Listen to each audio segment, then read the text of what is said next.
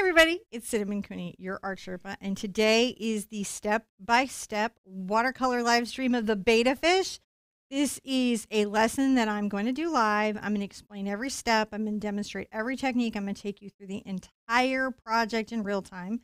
To help me do that is my husband, John. Hello. He helps me make sure that these classes are really useful and doable for you in a number of ways. One of them is that he catches the chat and the questions that you may have.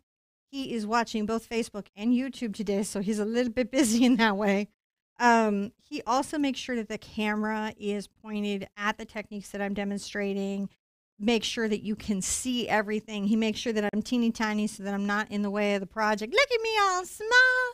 But I'm also here for you guys, so that way, if you can ask me. Now, I'm monitoring the YouTube chat, so that's the chat that I am monitoring.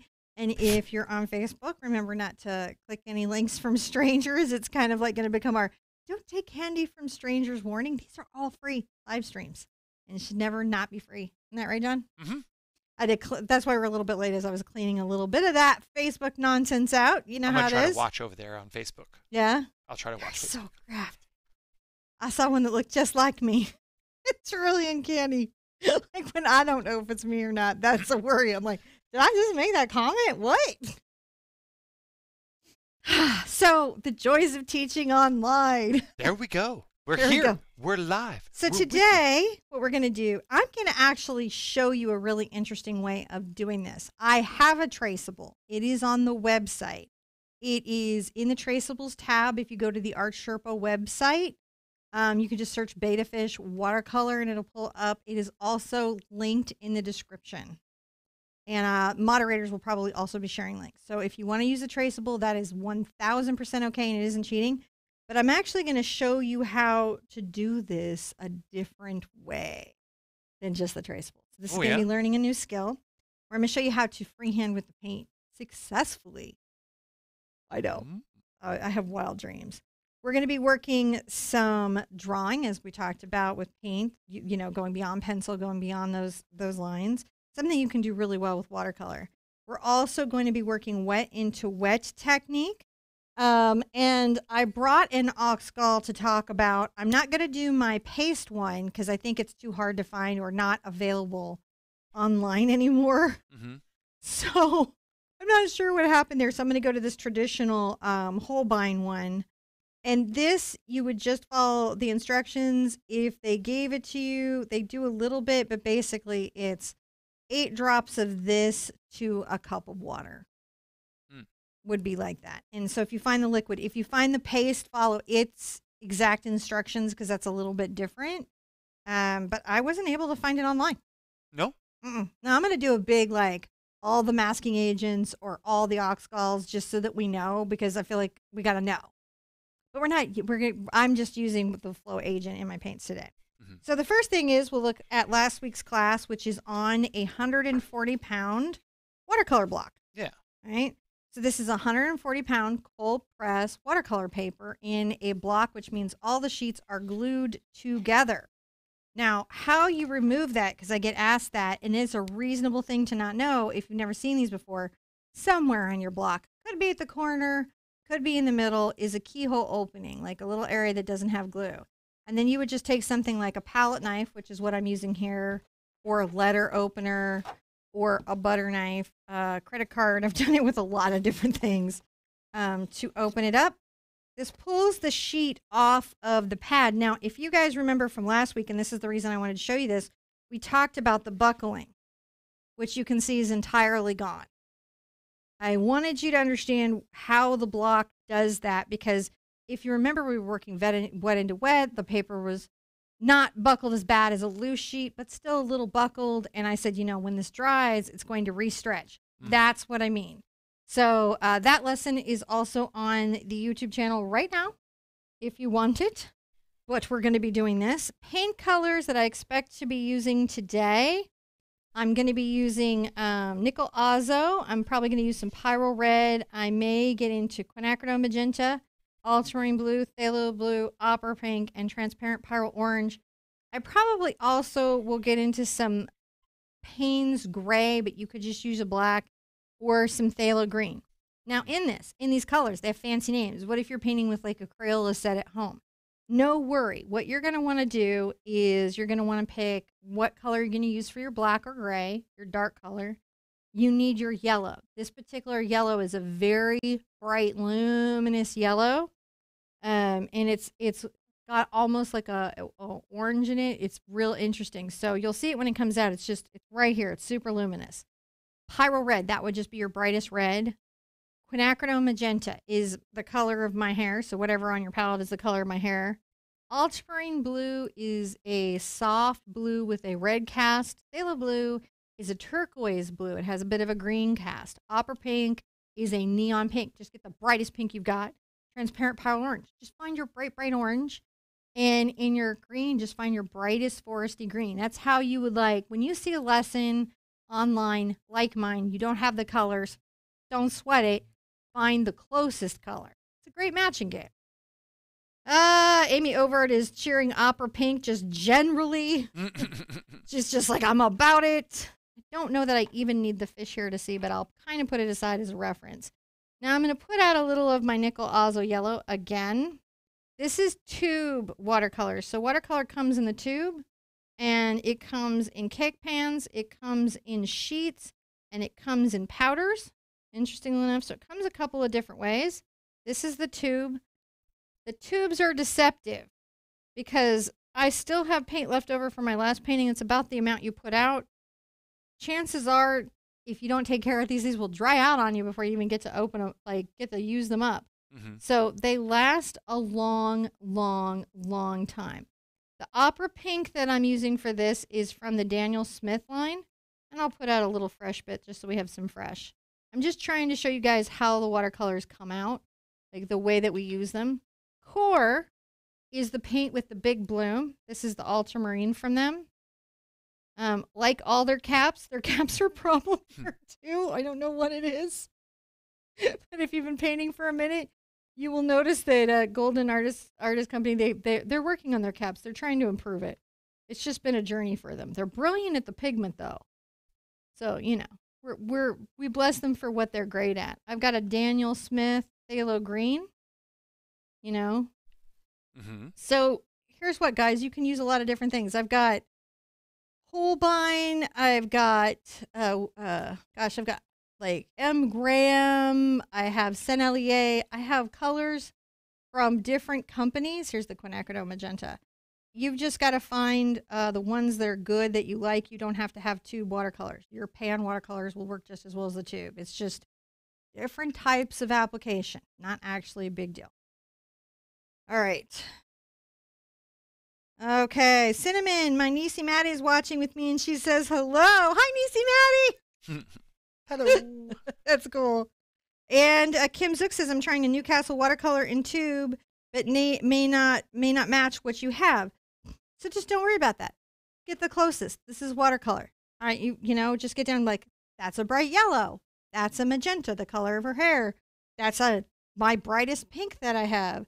I have a couple of blues, you know, pick one that's turquoise and one that's more like a winter blue. You know, the Phthalo Green, pick one that's the most like, you know, the Emerald City or Forest. You know, so just try to get your approximations in. It's not going to be a totally stressful deal for you one way or the other. Today, I'm going to use a number 8 round. This is a travel watercolor brush. And I've got my brushes listed down below. I've been using my Jazper brush, but I just wanted you to show you guys another type of brush. So it's just a number 8 round in watercolor with a natural hair. I'm going to come in and get a little of my Azo Yellow. And you see how with my wet brush I come to the edge here? I just wanted to show you guys how you work with these wet paints, how little you put out and how you work with them, because sometimes that's a little hard to know when you're very, very new. So I'm going to begin, believe it or not, with dry paper and a brush lightly loaded with my yellow. And to begin this, I'm going to make, and hopefully John will be able to get this shot because it's going to be light color, but he's a genius. He's a genius, and we believe in him, don't we? He's going to make sure you can see it. All right, now here we go. This is going to be a vertical little, almost like a comma in a sentence, right? Or just a little curve line to the side. That's not too bad. And we're going to come back a bit. I find with the beta heads that they have a bit of a small upward curve. And then this is going to be wonderful. We're going to bring the body around in a U like that. You guys see that? I haven't even used any pencil.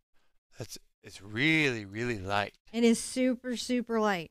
You can barely see it from overhead. And the trick of that is one of the reasons that I'm going to bring another little line here to bring this closer so we don't have to do as much of the beta's body, right, is it's easy to glaze over yellow. Yellow is a good starting place if you're trying to figure out how to free paint with watercolor. You know, it's a very good place to do that. There we go. And you can see by pulling my fin over, it really lets me work some of that bend of the fish's body. And then I can come here and pull in his scale. And so that's how I get from top fin to tail freehand. I've got a traceable if this is a lot for you. Right? Mm. You know what I didn't get, John? What did my you get? paper towel. I knew there was something in the rest of awesome. everything. It's on the floor, too. While John's got me on the overhead, I'm going to just let this be here now. Oh, okay. It's on the side?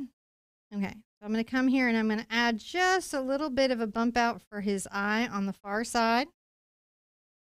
And I'll go ahead and give myself a little bit of a circle for the eye that's near me. So that's how we're going to get his little face in. The reason that I want paper towels is the paper towel. You're amazing. What? No. No. No, it wasn't. His little toes were down there, and I was like, no, don't tickle my toes. He's been in a tickling mood lately. All right. So you see this bend that we have? What we've done here is we've created the forward side of the fish body. If you think of it, this is the left side. And we've bent the spine using this curve line, right? And created also the right side of the body. Not too stressful. And again, I like to do these sketches loose and light with water. If I'm going to have a little side fin, I'm going to bring it about here and take it out like that. The wonderful thing about these fish is they have just beautiful fins. If you study them at all, they have amazing, amazing fins. Right? Now, part of him kind of comes down the center line, and I'll grab a little bit of my orange just to show you. There's a bit of a center line that happens here. This can pull his little body through. So I'm going to create a little fin that's going to come back. And then curve again this way. Wait, what?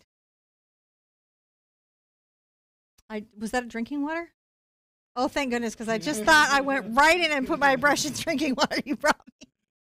This, do you ever do that? Do you ever put your brush in drinking water? Don't drink it after you do it. Oh, this was also clean, but it's okay. We've got 3 waters. We're good here. This is pretty. Okay, I'm good. All right.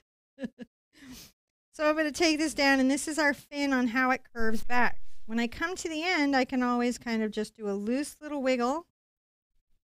That's really all it is, right? And that can talk about that fin. It's so yellow. It is so yellow, but this is how you want to do it. And we can try a black one sometime.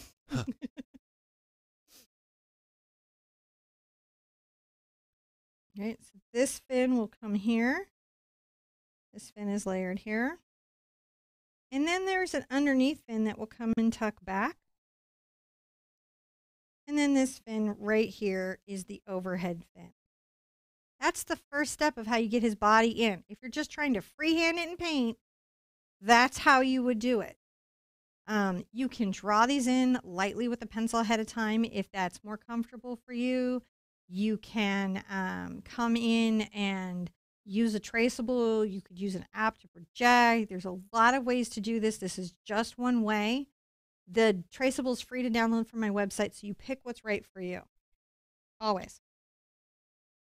Just to make John crazy with more light yellow. More. We're going to come here and just very, very lightly paint in his body with just the lightest yellow. Because the reason that we work light to dark like this and make John's life as difficult as we do is because in watercolor, the white is our paper and we paint light to dark. That's why we do it. I'm going to get a little bit, this is my Phthalo Green and Ultramarine Blue over here. I'm going to get a little bit of that. Come here and go around the eye, and what you see there, because we're painting wet into wet, is called blooming. I'm not going to take it any further than that.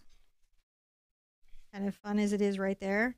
I can control how far it travels this way by picking up the water with a slightly damp brush that's clean, wiping it off on a paper towel. That's how I would control that.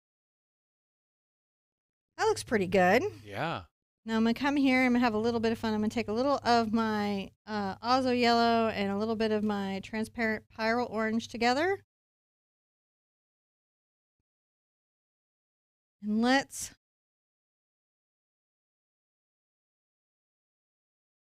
using our brush strokes kind of create a little bit of a side fin. You can always bring detailing this way with the edge of the brush. And I will let that sit there and have a think about what it's done. Doing this little fin thing. Being a finish. Get a little more of a yellow here. And paint this in initially kind of wet, and then I'm going to come back and do wet into wet here at this fin. So maybe I'll take a little bit of my opera pink and a little bit of my transparent Pyrrole Orange together.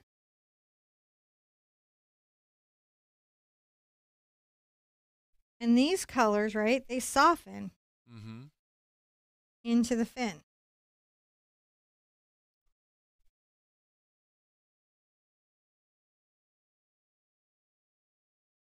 It's just softening into the fin. Yeah. I can help it soften. I don't want to overwork it.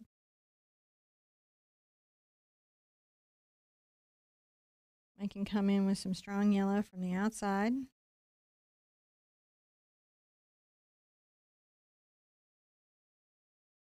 And then as that dries, that's going to create a very nice little effect there. And then I can come back with what's called glazing to help define that. Now this is dry up here.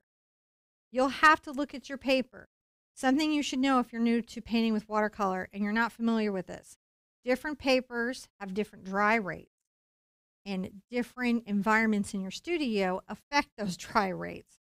So whenever you're learning virtually, what you've got to realize is that even if you're painting exactly my paper, my brand that you're seeing here today, right?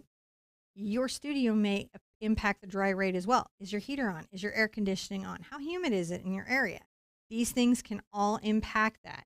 I have a humidifier near my workspace often to control the humidity for my acrylic paint, and you can do that for your watercolor paint as well. It's just something you might not know. Yeah. I'm going to come here and talk a little bit about this little side fin here. Just brushing that out with yellow, which is real pretty. Super pretty. Really is. Might come in with some orange, transparent Pyrrole Orange. Just grab the brightest orange you have. You don't have to have these exact oranges. I pick the colors that I love. But if you're here today on pan watercolors from even Artist Loft, you're good. You can do it. Why does my paper go bitty? All right, so I guess Leslie Marie Alice asked, why does my paper go bitty? Now, I'm going to guess that you're referring to the paper becoming rough on the surface and almost pilling like a sweater, because that's a thing that you can see. And I have seen it happen. Now, there is a mistake of the manufacturer, like where they just don't make a good product where that happens. And then there's a mistake of the artist that we can do that causes that. For us as the artist, where we can cause that is if we draw an erase on the paper ahead of time. Mm-hmm. The reason watercolor artists tend to do all their sketching on another piece of paper, create their own traceable and transfer it onto the good paper is because you can't really erase once you've started to work the paper because it will begin to roughen in the surface. If it's the manufacturer, and I've had, I believe it was Canson actually go pilly on me once, where it was just like that. And I don't know what it was. I haven't had it in previous blocks. I haven't had it in post. It was just that one block, and I have no idea why it was like that. It was on every sheet, and I have to assume it was just some mistake in the paper, and it just got out and into circulation. And that can happen. What you do is you take pictures, and you go to the store that you purchased it at, and if they are great, they'll take it back and return it to the manufacturer. If they're not great, they'll say, I don't know, sometimes they'll tell you that's how paper's supposed to be, or whatever they say. If it's not, we're taking it back. Then you send those pictures to the manufacturer, and likely they will exchange it for you because they know, like, these things are handmade. So mistakes can happen. All right.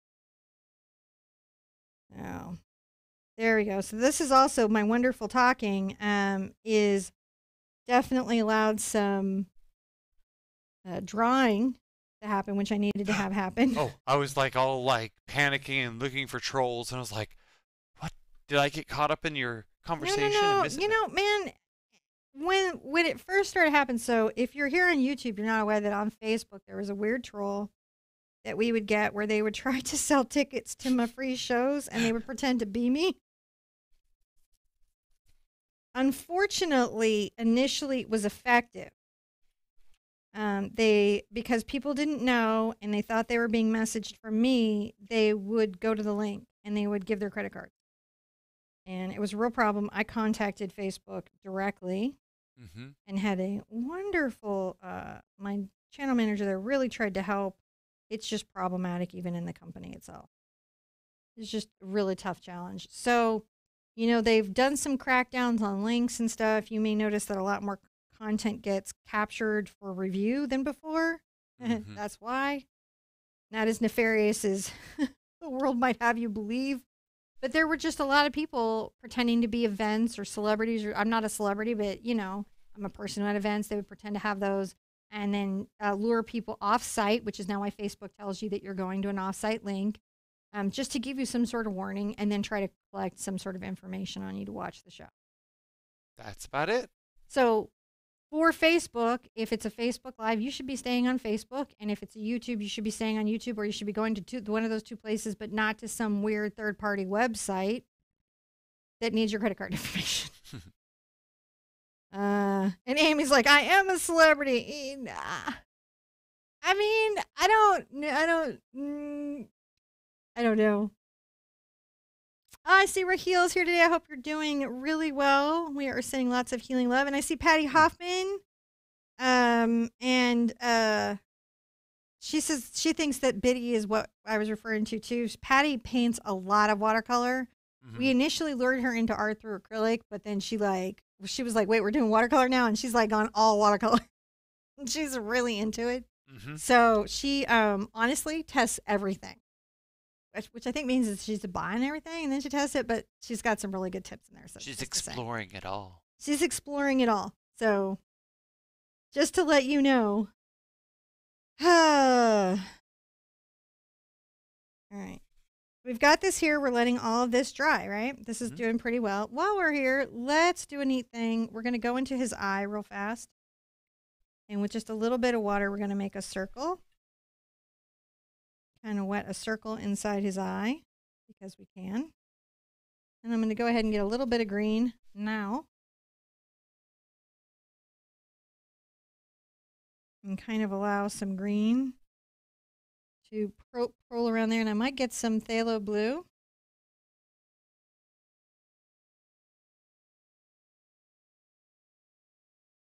I'm just making an interesting fisheye. That's all I'm doing here.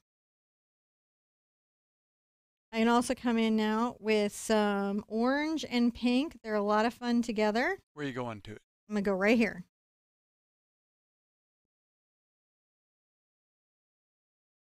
I'm going to start to add some little kind of scale markings.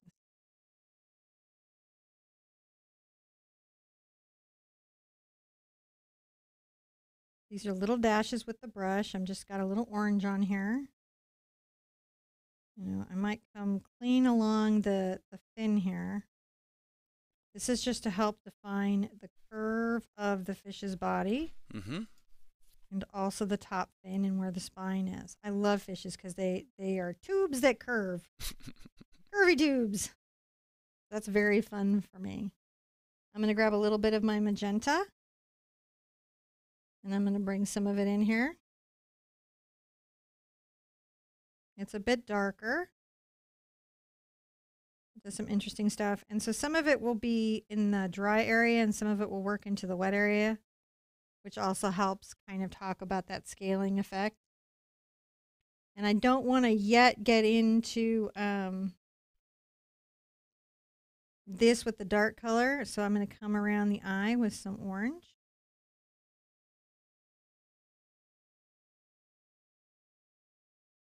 Maybe come here a little bit with some orange on the outer edge of his lip. And I like to kind of define a bit of that inside there because that can be so nice for him. And we'll let that have a think for a second. Let it have a think. It needs to have a think. Whenever we're letting something have a think, what we're really doing is allowing it to dry and find itself. I need to find my tube of orange. Ah, I have a giant transparent Pyrrole orange in Daniel Smith. Oh my goodness, it was really like top loaded. Okay, so I'm going to come get a little bit of this, isn't that gorgeous? And a little bit of my opera pink together. Fun to work together. I'm going to come here and remember we talked about that we would glaze over the fin. So what that is that's when there's color underneath and I'm coming over the top with another thin transparent color. And so this is a great way I can kind of add some detailing to that fin. I can also come here and with lining and a little bit of curling of my brush. Look how I curl this little brush to create some little fin dimensionality. Yeah. If I want to soften anything, I can come back with a slightly damp brush.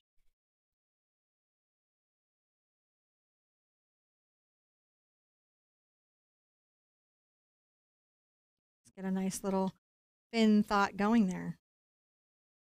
Come back into my pink.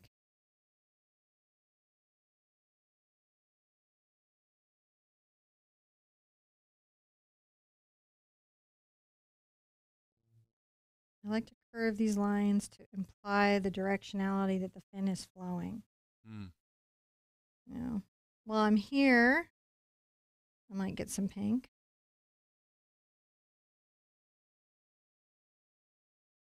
I'll come along the top of this, right about here.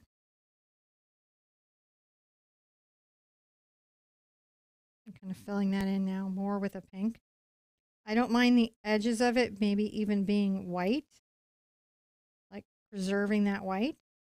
Because sometimes these fish have thin, transparent fins. Linda's talking about shoebill storks. Yes, it was a shoebill stork. It's Fataba. Fataba. The best bird in the whole world. I love Fataba. I am a fan of Fataba. That's how you say hi in showbill. Say hi in showbill. Shoebill. I don't know why I keep saying showbill. I just get so excited. Let's curve these strokes around. The strokes help form the structure of the fin. And look, we're just glazing them over. Isn't that wonderful? We just take our time.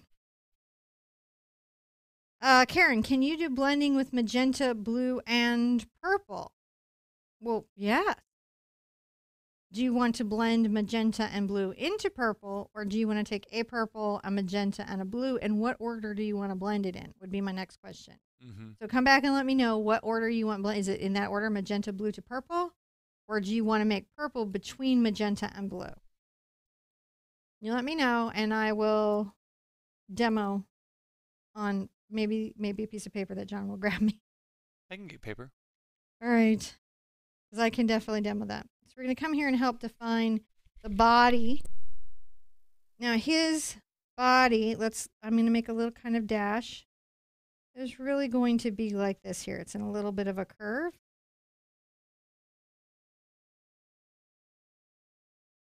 So we need to make sure that that's there. Oh, excellent. Oh, like the orange and yellow on the fin. Yes, you absolutely can, Karen. Yeah, no, she did not need, no, and that's drawing paper. 500 watercolor. It's okay. But yes, if you're trying to do this, harmonies on this work really easily. Harmonies are colors that are next to each other on the color wheel. That's fine.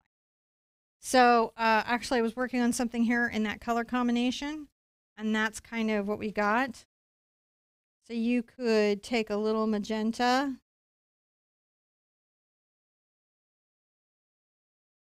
And you could go into the, if you wanted to, you could easily go into the Ultramarine Blue, because the magenta and Ultramarine Blue make a really lovely purple. But in watercolors, you can see it looks real nice. So it's wonderful and completely fine. And you can look at fish that are in that color scheme, and they'll be terrific. So you can absolutely do that. We're going to continue here. We're going to get into our pink, pink, pink, pink, pink.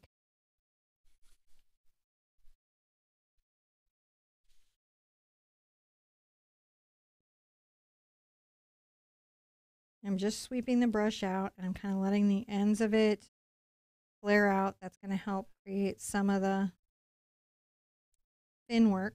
And I'm doing the little brush. It's a bit of a dry brush. This means that I don't have a lot of water on my brush, and I have a light amount of pigment, and I'm allowing the pigment to break up on the brush and do that. I might come back with, say, a little bit of my Phthalo Blue while this is all wet.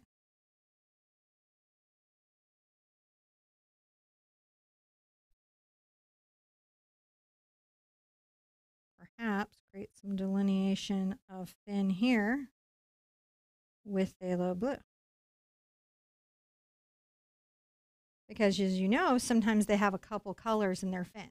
So see how we've now created the curl. We've created all those shapes. We're doing fantastic. Let's get some green. Green is always lovely. And come here and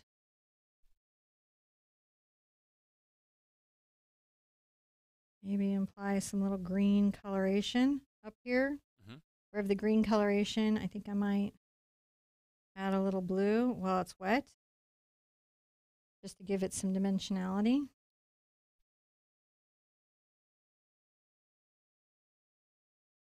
That was nice. That worked out well. We'll let that have a sit for a second. I'm going to come here and I'm going to add some more scales. We want this to be a little wetter. In the orange, let's add some scales coming around the side of the body. These are just little dashes. Leave space between those dashes to create the look of the scales. And to create some interest.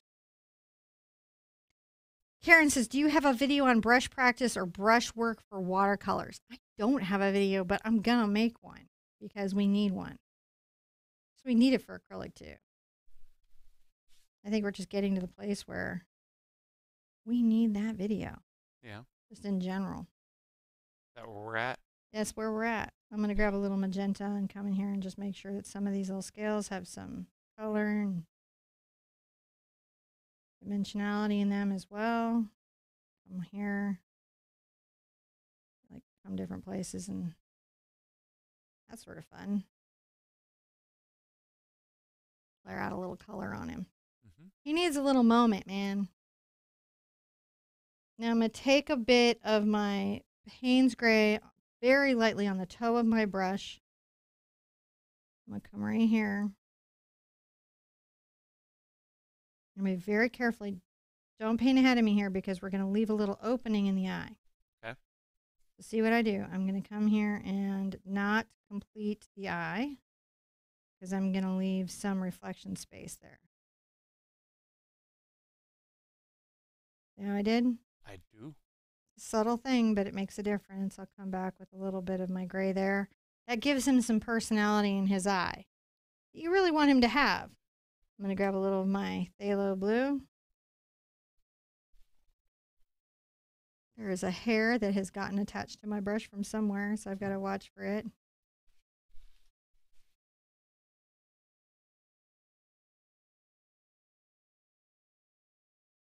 Give him a little bit of that there. And so he's really starting to be dry everywhere, so we can really get into some detailing on him. Okay.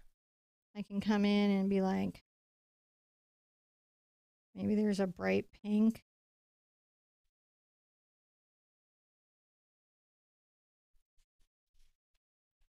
When I want to edge that in, I can come in like that. I won't hurt it. Mm-hmm.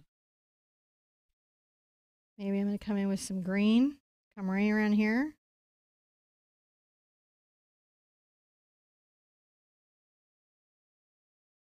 Not all of it. We want some of it to stay how it is. Isn't he pretty? Yeah. Maybe we'll add a little green here. Just a bit to say, oh, that got on, that kind of tipped his fin some. You know, gotta let it tip his fin. This is a mix of Ultramarine Blue and Phthalo Green that's up here. So this is a little Ultramarine Blue and Phthalo Green.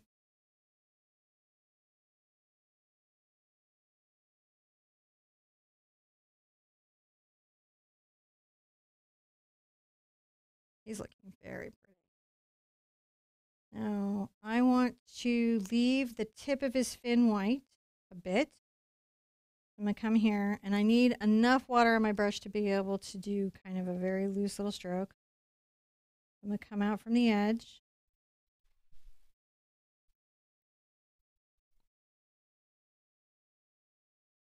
And the little lines in to help that little fin. A little of my Phthalo Blue.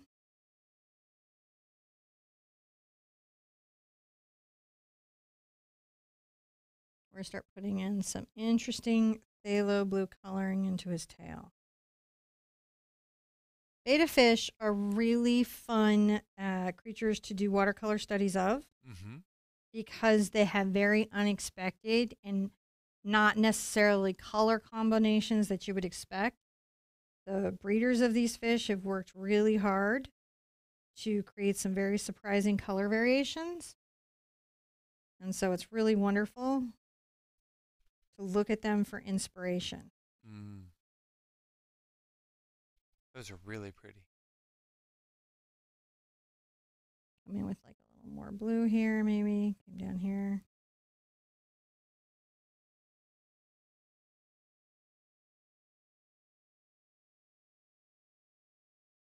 If I'm talking about this blue here, I definitely want the top tail to kind of cover that. Mm-hmm.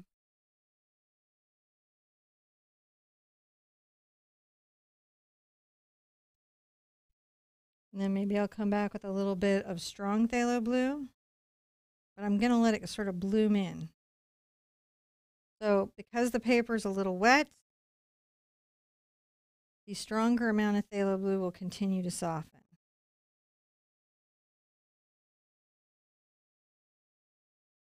Where it's dry, it may do so less. Let's come here, get a little orange. Mm. Create the little edges of this fin here. It's like a fancy dress. It is exactly like a fancy dress. With a little peek back. He's peeking back. We want him to peek back. I think I'm going to curl this one around blue this time. Just because it looks good with that particular fold there. And sometimes you'll do that. You'll be like, the fold needs it. I can come back with my opera pink. And even going into it's going to make a little bit of a purple. Take our Phthalo Blue, B Magenta, work it together. We're going to come here. And along this area, you're going to do little dashing like it scales. Just a little bit of dashing marks along the body edge. Mm-hmm. And some little blue scales here. Going down. Now that looks good. He's a wonder.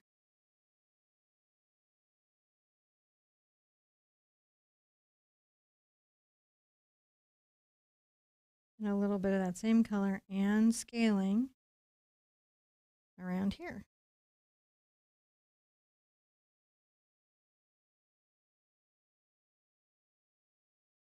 And that kind of helps us get the bend of the fish. Now I overscaled a bit and I want to remove it. So I'm going to come back with a damp brush and soften this line. And pull that color out because I don't want it to be up on his top fin. So you can erase, you can do that stuff. Now he all needs to be dry. Wherever I do the next part needs to be dry, and the water needs to be very clean, and the brush needs to be very clean. So that means you're going to vigorously wash out and then wipe on a paper towel and check. That's amazing. Karen says, Emily, I always like to get one size or two smaller than Sherpa uses because I don't have her control yet. So the idea is that sometimes a smaller brush gives you control earlier on in your painting. So I might use an 8, but you might enjoy a 6 because I have a lot of control over how hard I press on the brush into the paper, the canvas, whatever it is. And that pressure widens the line. If you want your line to be finer, you've got to lighten the pressure and the load in your brush. And if you want it to be heavier, you've got to, have a heavier load and more pressure. And so that's what you talk about in brush work. So maybe we need a brush work class. Which is often doing patterns and lines and things. So I'm pre-wetting the paper. All right. And I'm very carefully sketching around the fish. I don't want to change the fish. And I'm going to come out almost random. And then I'm going to grab a little of my Phthalo Blue, actually quite a lot, and get it on here. And I'm going to touch it. Areas of the paper that are wet. I'm going to allow it to bloom out. I don't touch every area of the paper because I want this sort of patterning. If I see an area that was dry that somehow in all that wetting that I missed, I will go ahead and very carefully wet it and then allow the paint to blend back. That's how I keep some control over that when that happens. This is going to give the effect of water. If you have a paint that isn't giving you this effect, we talked about that, you could get an agent like this Gogh from Holbein Watercolors. And they're the Holbein Artist Watercolor Company, and it's Gogh 8 drops into your water will help your watercolor do that, even if it's Crayola. It will work on any watercolor. And sometimes, if all you're looking for is to improve bloom, you can hold off upgrading your watercolors for a bit of time while you're still learning how to play by using a medium to change your student watercolors into more advanced watercolors. Just a way of doing it. I'm behind on the chat. All right. Donna says that Norman has been naughty. He's the local gnome. Very generous gnome, though, so we love Norman. He's a big heart. Raheel says, okay, please tell me, is that a Princeton blender brush made of hog hair or something? This is a Voyage by Silver Brush Company, and it is made of squirrel, I believe. You can go on their website. I think it's actually a blend. It does not use Kolinsky sable, though. They don't use any illegal animals in the manufacturing of their brushes. You won't see that in there. And honestly, considering that Kolinsky sable sometimes is $500 a brush, there's a lot of counterfeiting in that because there's enough money in it. So I would say it's just better to get a good brush with a normal sable. You know, gotta get the like Kolinsky. All right.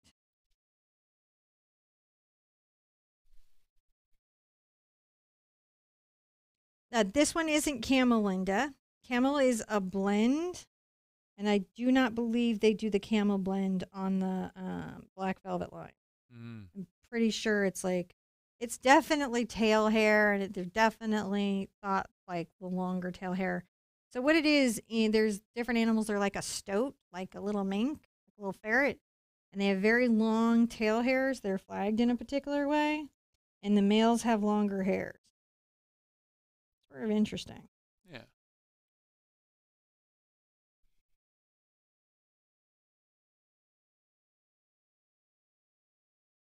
Yeah, Patty says Escoda uses normal sable, not Kolinsky. I think really Mongoose and Kolinsky and a lot of that questionable, ethically questionable stuff is no longer really being used in the brushes.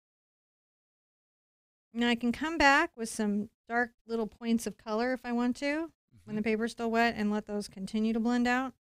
You can see it kind of makes like spots that are like bubbles or water. And as I'm moving around, all that I need to have happen here is that it just needs to be dry on the fish. Because if it wasn't dry on the fish, the blue would go up into the fish. And that's not the worst thing in the world. It's just not what I want aesthetically. You'll notice that I'm working clean areas of water in sections so that I can join a clean area into an area that has been wet, and it helps me control this blend as I go around.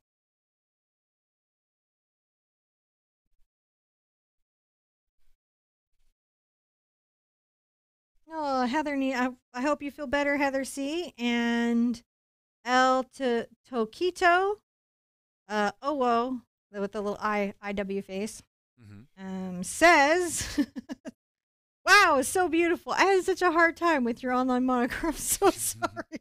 Like, I know what that is, but that I could never, like, say it. Because I get into that weird place that I read it instead of see it. Gotcha. Does that make sense? My kids tease me about that. Like, you read it instead of see it, Mom. I know.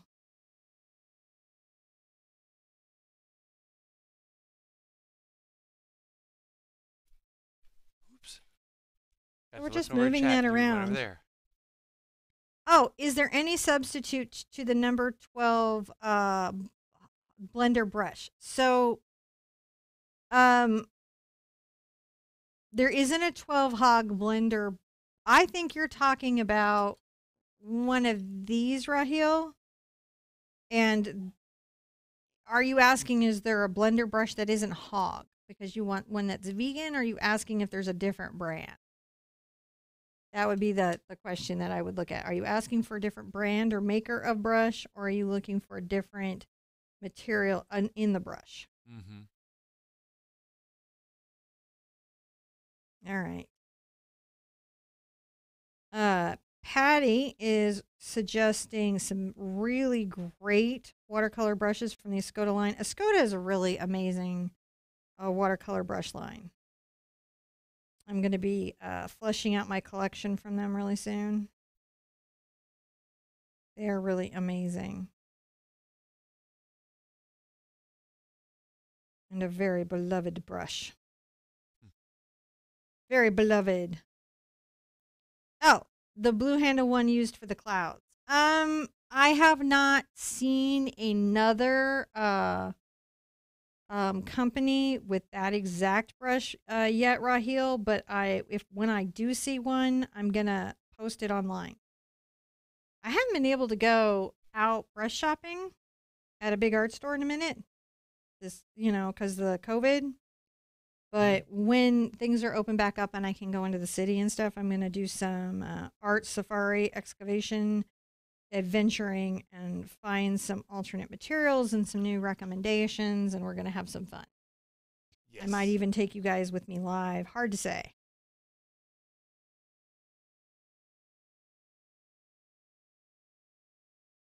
Let's see, I'm just tapping this out. I get this because I don't connect the brush to every inch of the paper. The brush connects and then releases. Like if I show you here, I'm going to exaggerate what I'm doing. So I get it wet, right?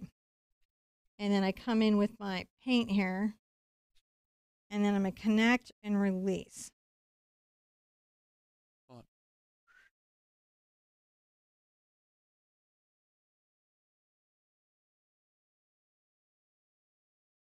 And I don't necessarily go into every spot. So that's how I'm getting that effect, if you guys can see that.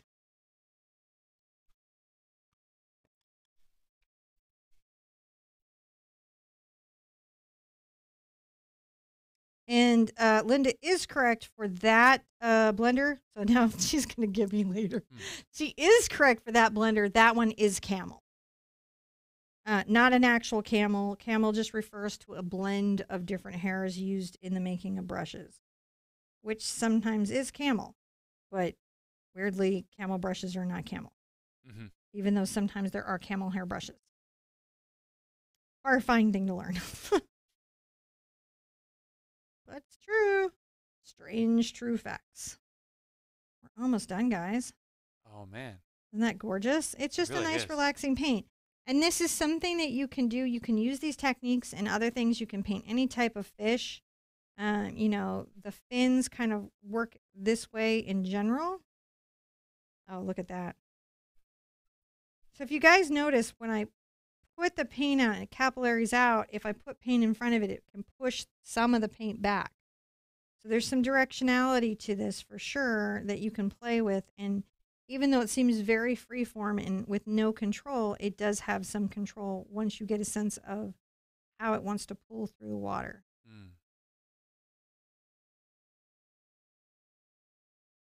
Take a little bit of wet here and let these two find their space together, which will allow them to blend seamlessly from a wet area to a dry area. Now, we're back to, at this stage, even on the block, paper can buckle. And I don't know if what I'm looking at on the monitor is the screen. Me, just come back over here. Oh, okay. We were just looking so at I just don't necessarily know. It's okay. We were looking at the...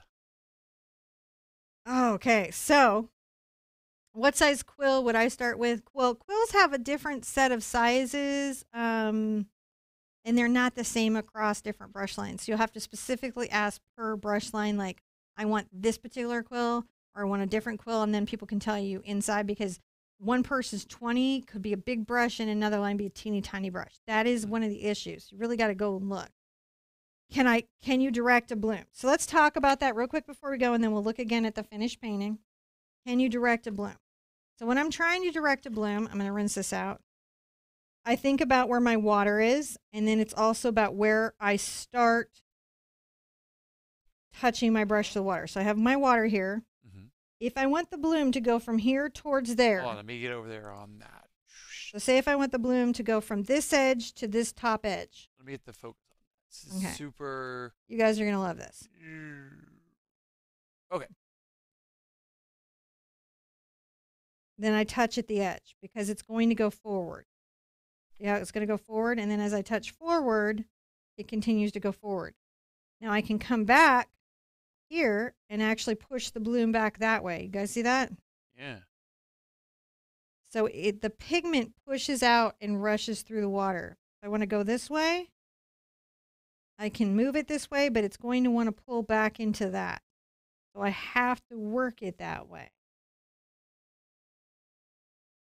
I can come in the middle of something that is blooming out and also kind of create some whimsy there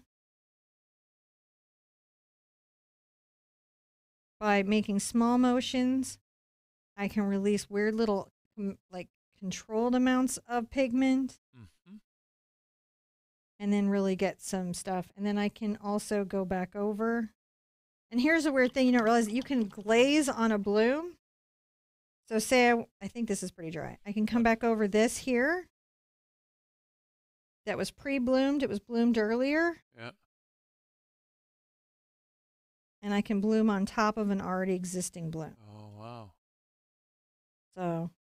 Multi-bloom. I can do a multi-bloom.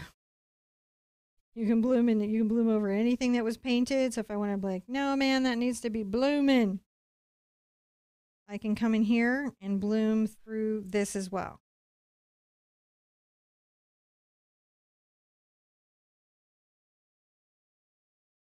And I could come in with my dark color, like Payne's Gray, and Core blooms really, really well. And get it into the water.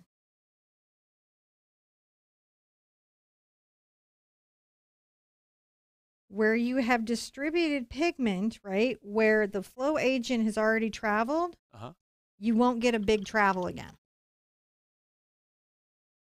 So what it is the flow aid is in there, right, in the paint. And you put the water down and the flow aid is traveling through the water, right, changing the surface tension of it. And that capillary action pulls the pigment through. Once it's evenly distributed through all of the paint, then it's everywhere. It's hard to get it to keep doing it. There is a threshold of that. Whether you're using drops in water or whether you're using paint, there is a threshold in it. And so it is a good thing to practice, and it is good to have practice sheets. And remember, you can use a sheet over and over again. You can also test, like, you know, some colors don't bloom the same as others. So, you know, I might have this magenta, and it may bloom in this way. Even across pigments, I found some don't all bloom the same. But my red and my orange here, you'll notice, it blooms a little, but not at all with the big travel. It does not have a flow agent in it. So I would have to add flow agent to my water, which I can show you real quick because I have this water here. I can put some of the flow agent in. 1, 2, 3, 4, 5, 6, 7, 8. All right, so now I've added flow agent to plain water, and we have the orange that doesn't travel quite as much. Let's see if that's enough to get it to travel now. I might need to add a little more because that cup is over full. Because we're talking like 6-8 ounces. Yeah. But you can see it does help a bit and how it travels.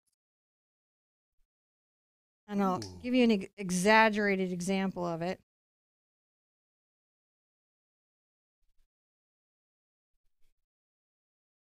See, I put flow agent directly on my brush. It's not really fantastic for the paint, but you can see it push the water back. So those are just some things to understand about water and how pigment travels through water and then also softens into paper, because another impact that's happening here is the paper, depending on its makeup, it can be pulp, it can be cotton, it can be a mix of pulp and cotton. It can have sizing. There's a lot of things that are happening in your paper, the weight of the paper, whether it's bound or not. These different things are impacting it. And then as time goes over, this will continue to soften and sort of resolve for a period of time after the painting. Like, I sometimes like to come back and look at watercolors the next day because I do feel like a photograph, they develop over time. And that is the thing that I like about watercolors. Let's look back at the finished painting and we'll sign it. Oh. And we can sign it now because also the blooming is all done. You know, which is fun. Let me get a little bit of, no, I don't want my Payne's Gray, I want blue. I'm going to come here on the edge with my brush and just carefully line the piece. Now, like we talked about with the face, I'm going to let this dry on the block overnight. I'm going to let it re-stretch because there's some mild buckling. See that right there? Oh, yeah, there's a puppy. When I see you guys next and I go to pull it off the block, it will be completely flat again. You can stretch paper without it being on a block, but that's a really advanced art thing and requires boards and tack tapes and an understanding of paper and soap trays and different things. And so you may not necessarily, as a new artist, want to do that. I would say convenience-wise, you want a block. A block of watercolor paper. So it'll say watercolor paper block. Blocks can range from $14 to hundreds of dollars. That's about the paper inside. Certain papers are made in such a way and handmade that their cost is going to go up. If you see a block that's $300, it's probably Arches or something like that, and it's just, if you're doing an art show, it makes a lot of sense, right? But if you're just painting for fun, this is more than enough. It is ample, and you can get it with a half off coupon at Michael's. And, you know, it can be very, very simple. Mama Joe says, do you seal these at all? Recently, in recent art history, there are now varnishes for watercolor to prevent fading and to protect and seal. Before recent history, we used to just mat them and put them behind glass. And you would mat them with acid-free mat and acid-free tape hung at the top, allowing gravity to hold it down, and then you would put it in the frame. And the frame and the glass is what protected it from the environment, from humidity, and from light. Now there are agents for sealing, and they're really new. And I guess you hear my trepidation is like, sometimes when things are new, you got to give them a minute to get out and be tested by artists just to see if they are as described by the manufacturer. Does that make sense? Mm-hmm. So as I get feedback, there's a bunch of testing and stuff going on right now. As I get feedback about sealants that people really, really are liking and that they're having long-term experiences with, I will probably get into it. I may also do a type of test on those and put them outside on the fence or everything. Experiment 3 said, me choking on my water after hearing $100. No, $300. Mm-hmm. 300. 100 is mid price range. This is like 14. And I think is where you want to be in the budget. I think anywhere between 9 and 20 is a reasonable amount of money for a new artist to pay in a watercolor block of 140-pound watercolor paper. That's a reasonable price. If you are painting professionally, well, then you already know what you need and why you're buying what you buy. The costs go up based on the difficulty to source materials, the rarity of craftsmen that know how to make the product, the difficulty to distribute the product, and the number of in-between people that are in the product. There are some papers that are made in such a way, or they're so heavy, it's not 140 pound, it's 300 pound. And it's on an acid-free block, and it's made by a master craftsman. Each page is stamped by the maker because each page is a cold hand-pressed piece, right? Like, it's a thing.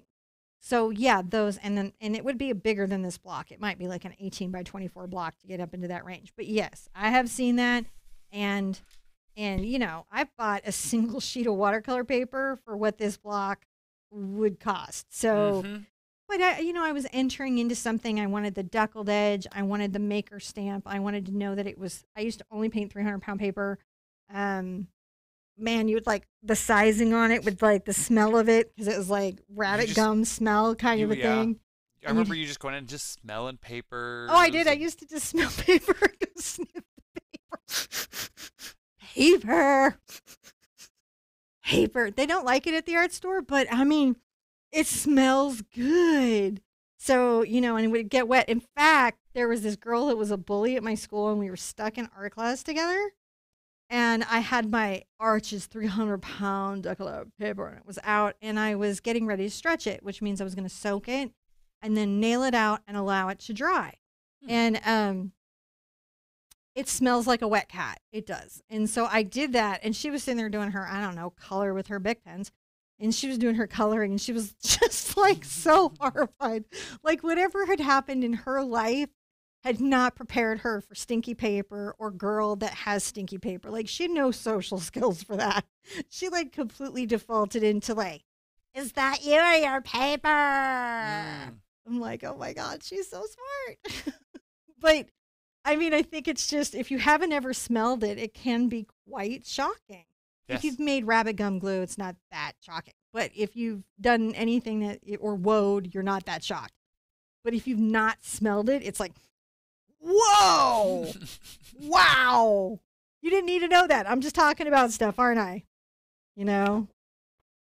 So, Fabriana Artistico is about 100 Canadian. Ouch, Joy, ouch.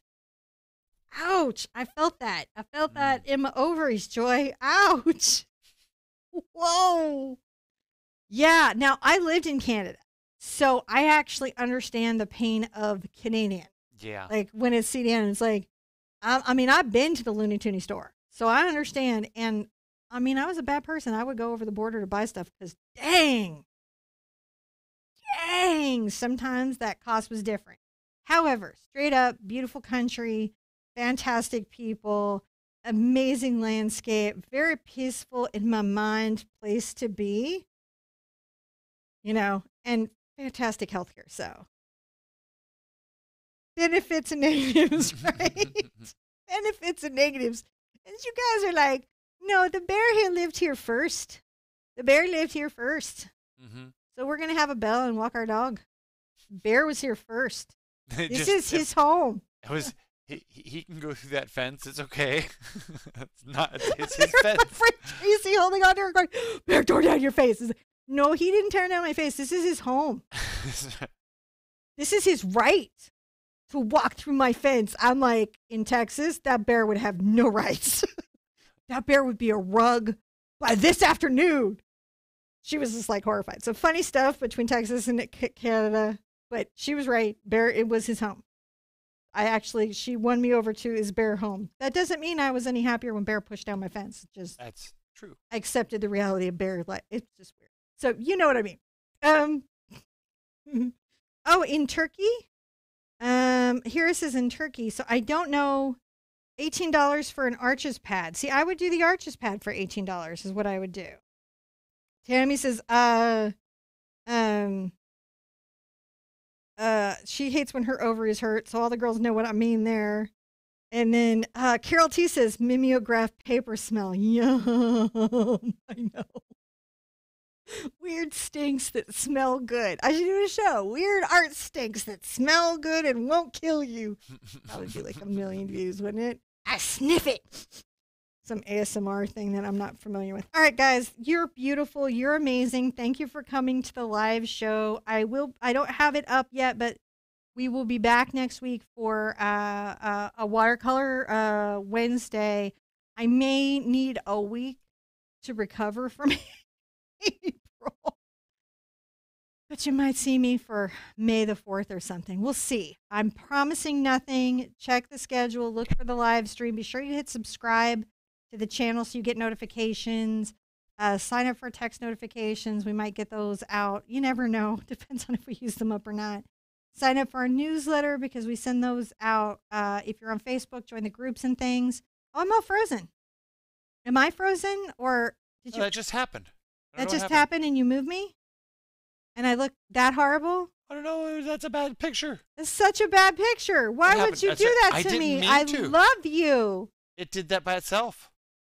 I love you. It's about to happen in replay. Oh, great. There I am. There I am, frozen you're all frozen in replay. And, with you made a face. I made a terrible face. Am I gone now? Can they hear me? They can hear you. I took this down the is picture. Horrible. Look at this. This is his own gift. Sorry about that. Sorry, that just was I like love a you, weird baby. thing. All right. Well, on that horrible face note. Well, I'm trying to fix it, like actively. Can that be fixed, though? I mean, it's happened. I don't know. It exists. That moment in time exists. I'm sure in an alternate universe that didn't happen and that girl's happy right now, but in this universe that face did happen. And I feel this feel. There's no time machine for that. That's a machine that broke. And It's it goes, the machine that "Blink." broke. It did. It was like Rain Panda says, we can hear you. We can hear you. We just don't see you. You don't need to see me because I made an ugly face, Rainbow. Oh, my goodness. All right. So here's my hands. Thumbs up. I'm afraid. Are you going to try to bring me online before I go? It fixed itself. It did? I'm me again. And that's wonderful. I don't even know what happened there. It just went, no. The dangers of being an expressive person where the screen might freeze. And I'm one of those, I have like the glitch luck where like if it's going to glitch, it's going to glitch on the see, I can face. See, I can do it right here. That was John, I did that on purpose. Stop it. Actually, if you are with me, like anyone who knows me on Skype, that happens to me so much that I have a glitch face as my profile pic where I'm like, because it just happens to me so often. I have a button where I can do it on purpose, but I didn't do it on purpose earlier. Elle says the universe is split again. It's split so many times. Oh, by the way, for those of you that don't know, I am catching up on Rick and Morty, and Rick is my dad. So that's a weird reality check. If he had any more universal power, if he was just 2 IQ points smarter, my dad, he would have all Citadel rigs. He would all just, I'm not going to have him watch it because he's not going to see it, but everyone who knows him is like going to be like, so weird fun fact that you didn't know. I'm going to come watercolor with you real soon. Be sure and hit subscribe because you might see my face freeze in a crazy position. Be good to yourself. Be good to each other. And I want to see you at a watercolor pad real soon. Bye-bye.